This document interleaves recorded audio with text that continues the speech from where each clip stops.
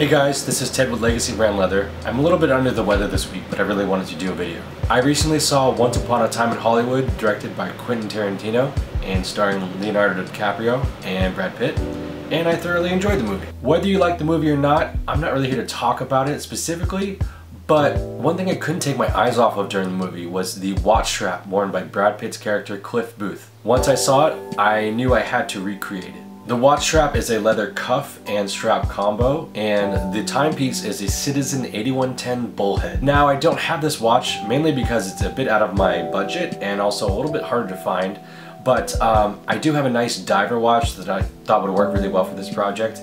It's a Seiko SKX007K, and yeah, it looks great. I also have some leather in stock that matches pretty close to the one that's used in the movie. So,